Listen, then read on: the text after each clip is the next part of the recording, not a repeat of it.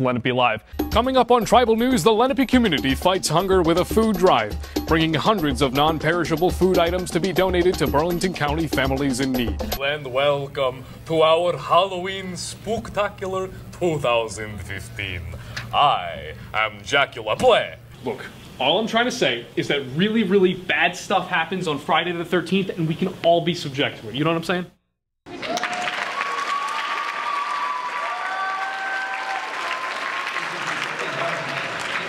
Career win for Jack Watson.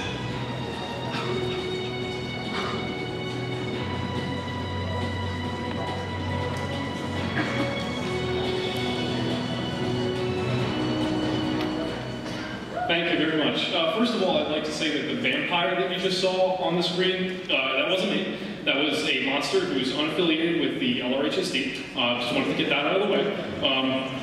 First of all, I'd like to thank my parents.